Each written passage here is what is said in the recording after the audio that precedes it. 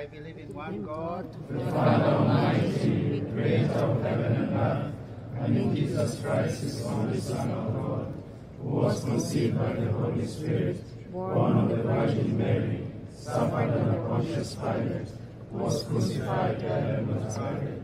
He descended into hell, and by the day rose again from the dead. He ascended into heaven, and is seated at the right hand of God, Father Almighty. Then he shall come to judge the living and the dead.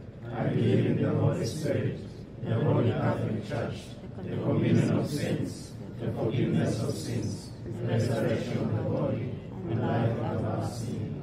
Amen. I invite the bishops to stretch their hands and also to bless with me both the Christians who are here and in our heart and in our mind from this place where St. Paul was buried. We wish to bless the apostolic work in our entire nation and all the Christians back at home in Kenya. The Lord be with you. And with your spirit.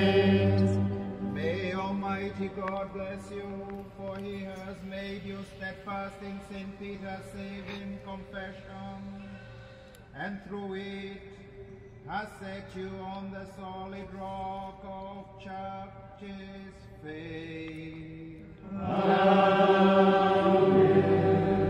And having instructed you by the tireless preaching of St. Paul, may God teach you constantly by his example to win brothers and sisters for Christ.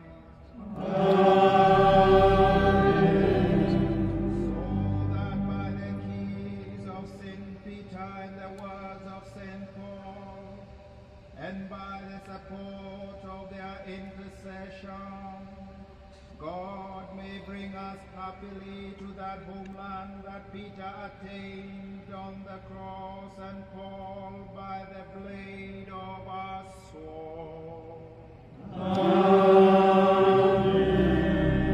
And may the blessings of Almighty God, the Father, and the Son, and the Holy Spirit come upon you and remain with you forever.